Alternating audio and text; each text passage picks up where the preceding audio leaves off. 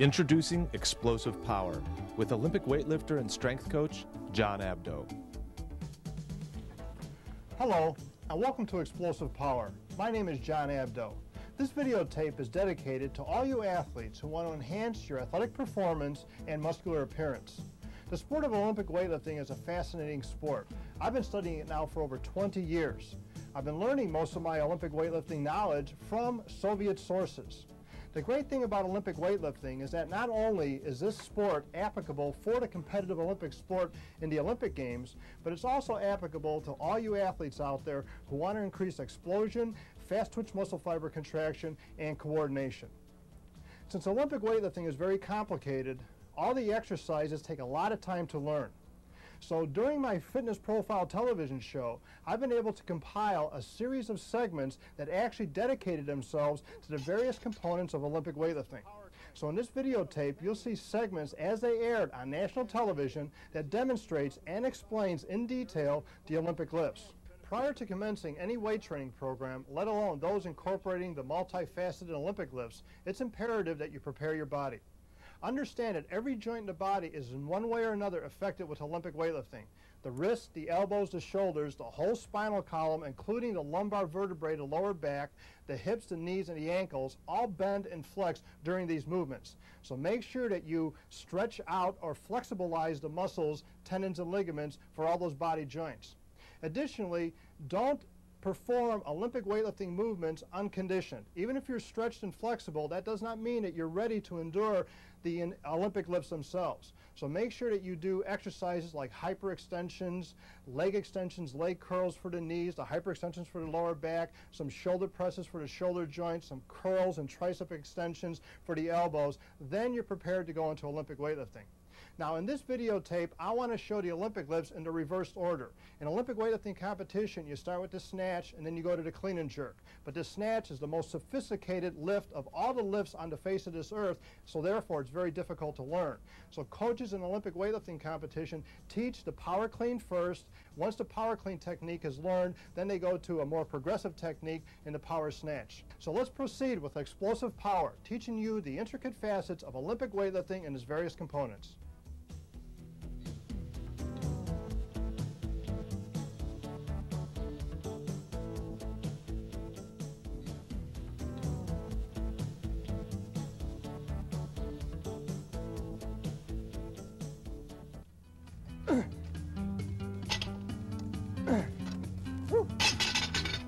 This is the power clean, one of many Olympic lifts that I've shown you here in the Fitness Profile. And in this segment, I want to kick off a three-part series showing you the exercises and the movements themselves that comprise Olympic weightlifting and explain to you how they will enhance your athletic performance.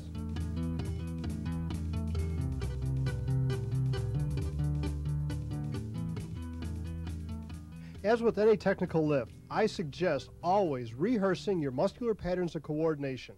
For the power clean, I prefer just a broomstick.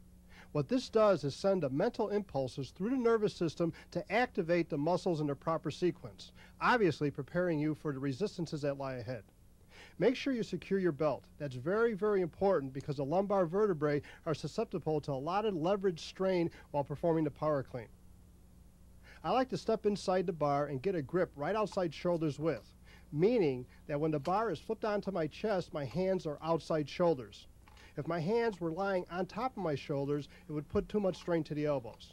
So it's obvious that body positioning, particularly gripping, is very, very important, especially for you big guys out there who have big biceps and may be distracted from doing this exercise because it puts a lot of undue strain to the elbows and wrists. Now let's take another look at a different angle of the same exercise. In analyzing the power clean, it's very important from a coach's standpoint to look at it from various angles, the front and from both sides. What you want to do is make sure that the leverage is for you, meaning that the bar is always close to the body. If the bar gets away from the body, the leverage is against you, making the exercise much more difficult or causing a swinging action. And as you can watch my technique here, the bar slides up the shins, the thighs, the stomach, and the chest, keeping my leverage is very strong and totally in control of the movement. Knowing that bar body position is very, very important, here's a form of the power clean, actually a breakdown version of the power clean, that allows you to rehearse that bar pattern. It is called the clean pull or the high pull. What you want to do is just go through the full phase of the exercise before flipping it onto the shoulders or the chest. This exercise not only rehearses muscular patterns of coordination for the pull itself, it develops awesome strength. In fact, individuals who compete in Olympic weightlifting can go as much as 150% of their actual clean and jerk poundages to practice here in the high pull. For those of you wanting to learn to power clean, I encourage a lot of patience. Practice with the broomstick and do high pulls here before going into the full, complete power clean itself.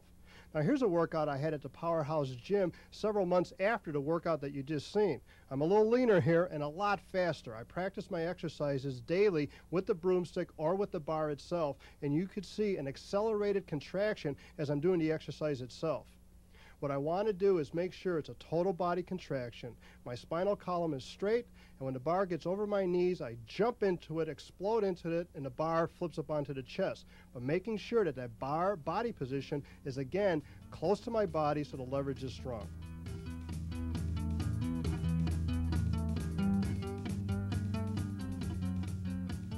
I hope you found my explanation and demonstration of the power clean beneficial to your own strength and athletic development. And as you continue your viewing membership here in the Fitness Profile, we're going to continue to bring you some more of these sophisticated technologies. Next week, it'll be part 2 of this series, which will be the clean and jerk. The following week, part 3, which will be the snatch.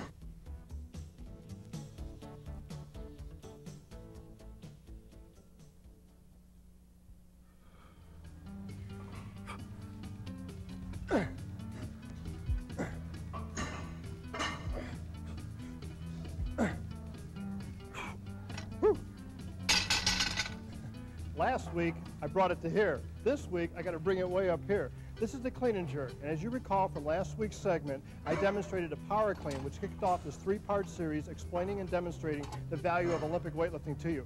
In this segment, it's the clean and jerk, and let me explain some more about this fascinating exercise. The clean and jerk is a very sophisticated, multifaceted exercise that's prefaced with the power clean. And in a previous episode of the Fitness Profile, we had the unique opportunity to visit up with the Chicago Bulls to watch their power forward Horace Grant perform this unique exercise. It's obvious that elite athletes are performing this exercise to gain the edge in their competition, and you can use this exercise too. Any level athlete can perform this exercise to become a winner. Now let me break down the intricate components of the actual clean and jerk. Keep your eyes peeled because there's so much that's happening on this particular exercise. You're doing pulling, reverse curling, upright rowing, squatting, pushing, lunging. Everything is incorporated into one movement. That's why they call it the king of the Olympic lifts. When preparing to do a clean and jerk, get inside the bar like you would a power clean. Since heavier weights are handled, you can't pull it as high. So pull it as high as you can and drop down into a front squat. Now this requires a lot of technique, both flexibility and body positioning. Your ankles, your knees, and your lower back have to be in good condition in order for you to go into a squat clean like I'm doing right here.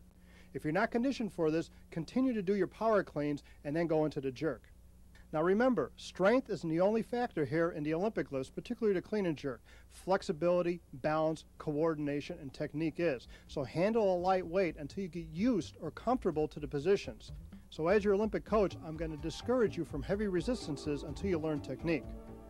Now the split jerk itself offers a variety of athletic challenges in and of itself. The trick here is to lower your body underneath the bar as you're pressing it up overhead. This is done by splitting the feet in the lunge position. By doing that, automatically your body lowers to the ground. The wider your feet are away from each other, the lower your body is to the ground. So after you clean it, you drive it up overhead with the legs, finish with the shoulders and arms, and you're already in a lunge position, which allows you to snap underneath the bar. Now to practice a jerk, you don't always have to do a power clean beforehand. You can clean it once and do simultaneous jerks in a row, or you can take the bar off the rack, like in a squat rack for instance, and do jerks from the rack. Now here what I want to do is power clean it once, and now I'm going to practice my jerk. What I have to do is get a strong rack. That means the shoulders, the elbows, and the wrists are securely fastening the bar to my clavicles. I dip strong, 3 to 4 inches, keep my back tight, and thrust it up overhead going into that lunge position. This is the split jerk. Now keep in mind that all the Olympic lifts can be broken down. We can do the power cleans. In the previous episode, we did high pulls. Here we're doing split jerks, and now we're going to break it down to just squat cleans. Now watch my feet very, very closely. As I'm pulling the bar up, boom, what happens? They pop to the side. Doesn't look like much, but the resistance of the barbell along with my body weight has to be airlifted. You have to explode strongly enough to lift the resistance of the weight and your body weight at the same time. If you don't explode into the weight, you cannot pop your feet. There's no way you could slide your feet onto the ground to take you from a pulling stance into a squatting stance. And a squatting stance is a wider stance than your pulling stance. So it's very, very important to understand the popping action of the feet in the power clean and jerk. Now here's some rare footage that I had the opportunity to tape at the Institute of Physical Culture in Moscow. These are Russian Olympic weightlifters, and you could see the different varieties of techniques they use in their training. That was the power clean and the power press. Olympic weightlifting is the only form of strength development that these athletes use for Olympic competition. As you look around this facility, all they have is a squat rack, a Roman chair in the background, and the bar itself. Olympic weightlifting and its various combinations literally comprise about 90% of the Soviet athletes' training regimen. Here's a power clean and now a power jerk. This variation allows the athlete to pop his feet to the side as opposed to splitting them forward and backward as in the lunge position. The clean and jerk offers a variety of complex elements that allow you to become a terrific athlete. Again, practice with light weights to learn technique. A lot of strain on the body joints. By working light and going upwards, you have a lot of challenges, a lot of goals. By accomplishing your goals, you become a more confident, better athlete.